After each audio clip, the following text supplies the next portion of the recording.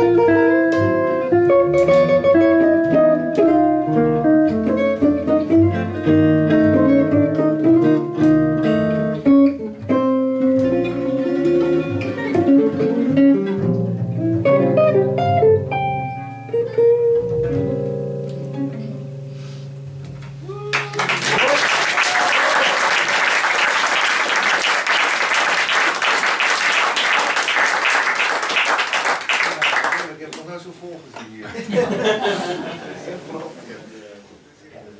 film van Woody Allen speelde Sweet and Lowdown, ik weet niet of je het gezien heeft. En Howard, maybe you can tell a little bit how that went? I thought you'd never asked. I hope you guys don't have to go anywhere for a while. No, actually, it was an amazing opportunity. I got a call from Dick Hyman, who is a great piano player and also Woody's musical director for many years, who I played with a lot over the years. He called me one morning and said, "Howard," in this very businessman, dry-like way, he said, "Howard, it's Dick Hyman." "Oh, hi, Dick." I said, "Howard, can you play guitar exactly like Django Reinhardt?" I said, "Of course, Dick. What am I, chopped liver?" He said, "Well, Woody's next film is..." See, Woody gives very little information about his projects in advance, but he said, "Woody's next film is all about Django Reinhardt." I said, "Well, I've been listening to Django Reinhardt since I was 12 years old, and he's a major part of my musical makeup, so yeah, I think I can do a convincing job." And later that week, I went by to meet the producer of the film and introduce myself, and just wanted to kind of check me out. And in a matter of minutes, he says, "Would you consider teaching our star how to play guitar?" And I said, "Who's your star?" And he said, "Sean Dan, blah, blah, blah." And it involved canceling quite a few engagements for the summer, but it involved basically flying out to San Francisco once a week for several weeks, spending a couple of days with Sean Penn, and just starting from scratch with him. And also traveling over to Italy while Sean was filming another movie. He was so serious about it, he wanted to keep working on the guitar on every spare moment, like on his lunch breaks, stuff. So we're in Florence, Italy, while he's filming this other movie, and up to that point I'd been working with him on very nonsensical stuff, just strictly to get his hands on the guitar, you know.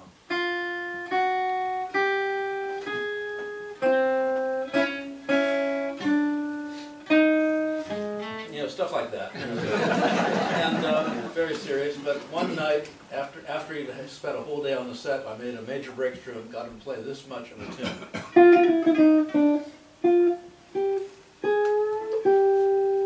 One, two, three. And then we stopped there because that's pretty good for just to remember that much. I called him the next morning and said, "What time will you expect me to set? Noon or 1 o'clock? What time is the lunch break?"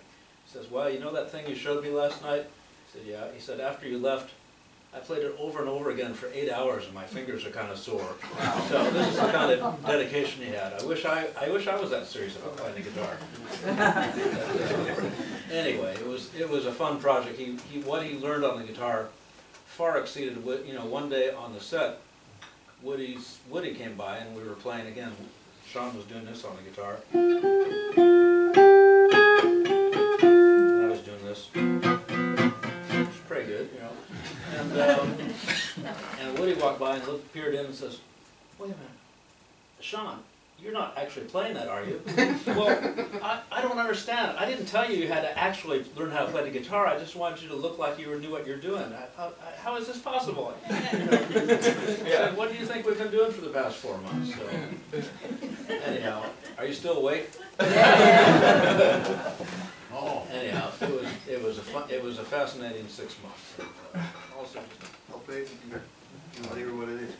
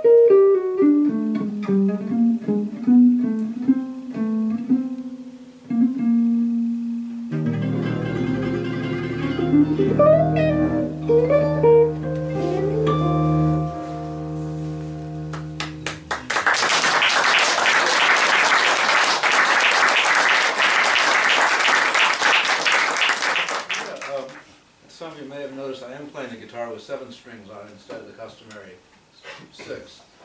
And I play it mainly because of a gentleman named George Van Hefs who started playing the 7-string guitar in the States back in the 1930s and remained, even if he'd never played the 7-string guitar, he'd still be one of the most important guitar players of the last 80, 100 years, whatever. And anyhow, he was by a miraculous turn of events, I had the chance to play with Mr. Van Hefs and record 4 CDs with him for Concord about 20 years ago, so it was really a thrill. And let's see, what should I play? Since I fixed this now, I'm going to play, since we're in the home of pianos here, I had a roll here, George Van Hef's roll to play for you. He called his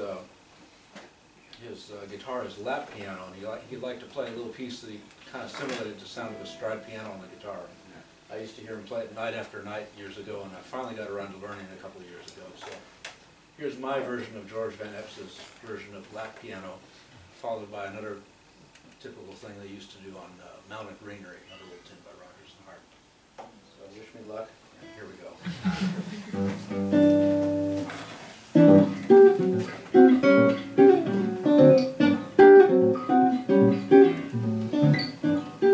How do you like it so far?